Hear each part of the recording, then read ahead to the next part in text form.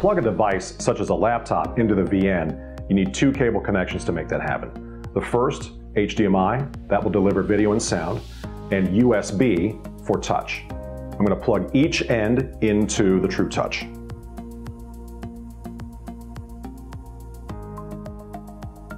And now I'll plug the other ends into the appropriate ports on my laptop.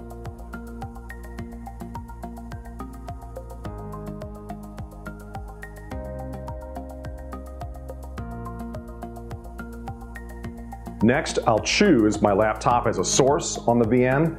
I've got a connection button right here. When I touch that, I can then choose a source. I've got it plugged into HDMI front, so it'll show me a live preview right here.